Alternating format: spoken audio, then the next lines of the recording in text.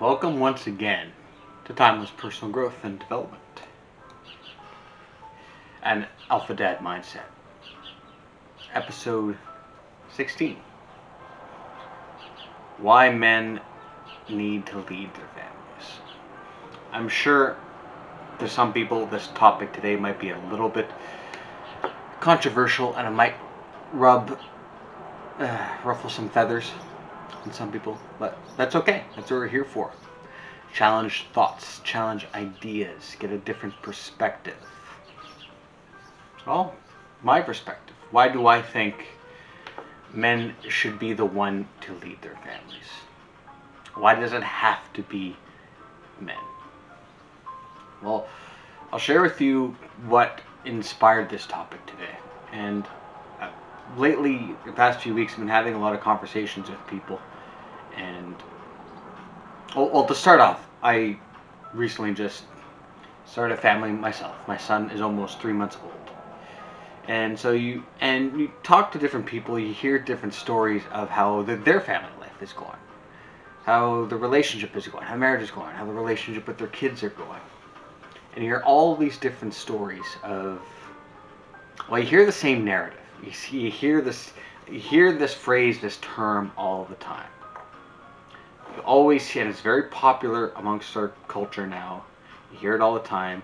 You look at a man and a woman, you see their dynamic, how they are with each other, and it's always the woman in control, the woman leading the marriage, the woman leading the family. You hear people say this all the time. Oh, she's definitely wearing the pants in that relationship. And I always thought that phrase is interesting. Because it's not a term, it's not a sentence used to empower women. When you say, oh, she's wearing the pants in the family, you're not really talking about the woman. They're talking about the man. So it's not, that term is not used to compliment the woman. It's used to demean the man in that marriage, in that relationship, or in that family. Basically saying like, why are you letting your wife, why are you letting your girlfriend control everything and do anything, and you're sitting there not having an opinion of yourself and just letting her do everything. Well, why is that a common dynamic to begin with? Why is that a common dynamic now in the last maybe 30-40 years? You hear that all the time now, like, oh, well, she runs a household, she definitely wears the pants in that relationship. Kind of a little snicker behind it. Well, men have been conditioned like that. That's the issue. Is men have been conditioned in the last 30-40 years to think like that. Well, hey buddy, want to go out for drinks this weekend? When you're talking to your friend, like, well, let me check with the boss first and I'll get back to you. Boss talking about their wife. And we make fun of guys like that. We tease them. We make fun of them. We challenge their masculinity because it's silly. Because why do you have to do that to begin with? Why do men talk like that? Why do they think like that? That everything they need, every decision they have to do, they got to check with their wives first. Why do they need to do that? Because they've been conditioned to think that like that. They've been conditioned to think that taking the lead, taking authority in their marriage, in their relationship is wrong. And it's not wrong. They just conditioned to think that it's wrong. But it's not. And the reason why men need to take that authoritative role and need to take that leadership role amongst their family is it's all based on biology. If you're allowing your wife, if you're allowing your girlfriend to make decisions on every little thing and you just follow her lead, how is she going to see you? She's not going to see you as the man of the house like you're supposed to be. She's going to see you as one of the kids. You're just another kid in the house. Or she's going to look at you like her little brother. And that's it. Because you allowed her to make all the decisions. So when you kind of take a step forward, if no, I'm going to make a decision, finally, she's not going to take that seriously because you've conditioned her that you're just a little follower and you'll do everything she wants you to do. You don't challenge her. You don't challenge any kind of authority. You don't take authority because you conditioned to think that that's not okay. And it is okay. It just depends how you do it. In a biological sense, men need to be those leaders. Why? Because it goes with attraction and romance. If you allow the woman to make all the decisions, to be the breadwinner, basically to lead the family, she loses respect for you, she loses romance, she loses attraction, and relationship falls apart, marriage and the family falls apart. And it's all biological. This is all biological, it's all subconscious, it's all primal instincts in females and males. If the man takes authority and is a natural leader and takes control and leads the family like he's supposed to, how is she gonna view him? As a man. Like he's supposed to be. He's supposed to be the man, the leader. Like I said in the beginning of this video, that term that I talk about, she wears the pants in the family, that only applies to women. You don't hear people say things like, oh well, he really wears the pants in the family. We don't say that about men. We don't say that men in the leadership role. Why? Because men are supposed to be in the leadership role. In the confines of a family, he is supposed to be. And what happens when he's not? The family falls apart. Eventually, over time. And if it doesn't, well, she's just going to see him as another child around the house.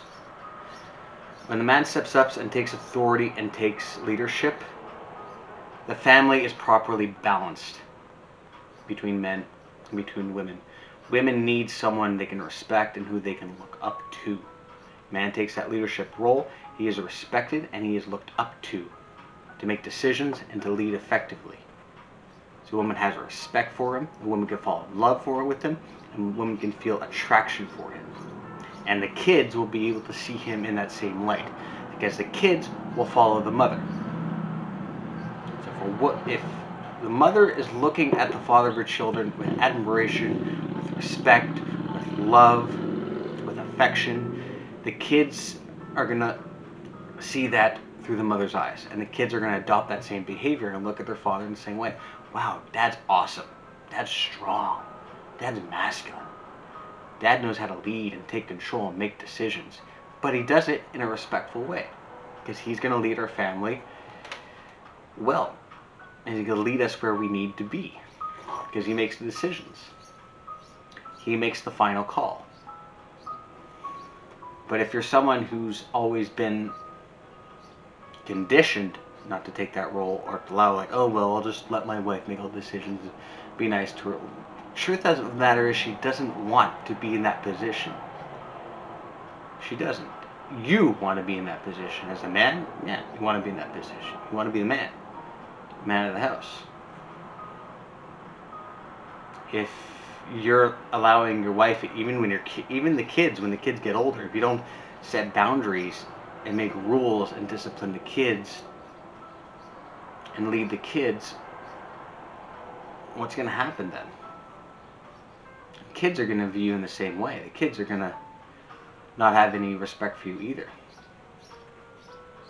Men 50, 60, 70 years ago, in a sense, they were the head of the household. They were. But in the last 40, 50 years, that switched. Where women are kind of more of the household. And it just kind of becomes imbalanced. I'm not saying women could be leaders. They can be. In business, in their own personal lives, absolutely they can be. They can be awesome. They can be great leaders.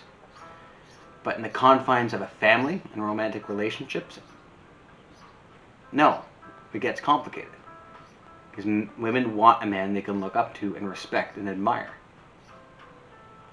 And if you're a guy who's standing 3 feet behind her, holding her hand like a child walking down the street, or she's walking ahead of you, and you're 3 feet behind her pushing the baby carriage,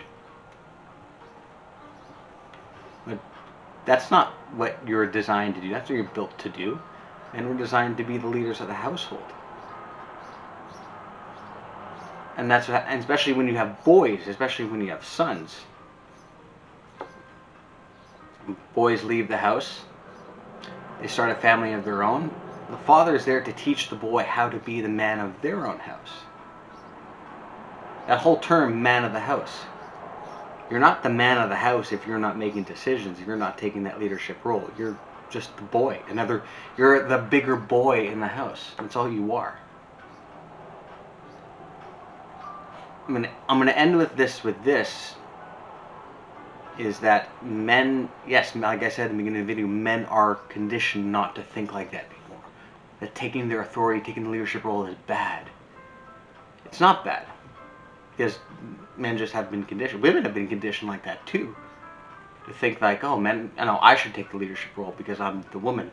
But then you lose respect and you lose love and attraction for your boyfriend all over time because on a primal, biological, subconscious level, you want him to take the lead. You're just socially conditioned to think that you should be taking the lead, but you want him to take the lead. Deep down, you want to. You want to have a strong, masculine man take a leadership role and take the reins of the family and just go. But you got to take the authority. And sometimes taking the authority, you take that with resistance too. But you just got to take it. And there may be resistance, but that's okay. Take it anyway. And don't be afraid to step up and take control of that family. And if you're someone who your wife does make all the decisions and you want to make a change and you want to kind of change the dynamic of the family a little bit and take more of a leadership role, that's going to take time because you've conditioned her and you conditioned the kids that mommy makes all the decisions. Kids come to you, oh, daddy, can I do this? Oh, I don't know. Just go check with your mother. No, they're coming to you because they're asking you. They want you to make the decision, make that call. Sometimes it's okay to make a decision without checking with their mother first. It's okay. Those small decisions, it's okay. You don't always have to check in all the time. Don't worry about always checking in. And learn to be comfortable. It will take time, especially if you've been conditioned in the wrong way. Learn over time to get comfortable, to take authority, to take that leadership role. Even if it's by force, you got to take that. Even if it's with a little bit of resistance, you got to take it. Don't be afraid. On that note, thank you so much for watching, guys. If you like this video, you can subscribe, like, get the likes up on this YouTube video. And I will see you all in the next video. Hope you have a great week. Have a good one.